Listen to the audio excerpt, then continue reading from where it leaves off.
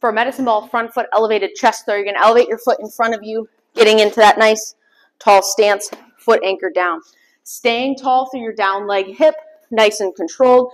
You're going to perform a chest throw, not allowing your body to move throughout. So you're here, I'm going to press into the wall, pull it back, and back, and back.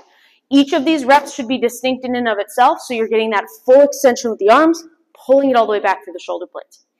Perform for reps prescribed on both sides for a medicine ball front foot elevated chest throw.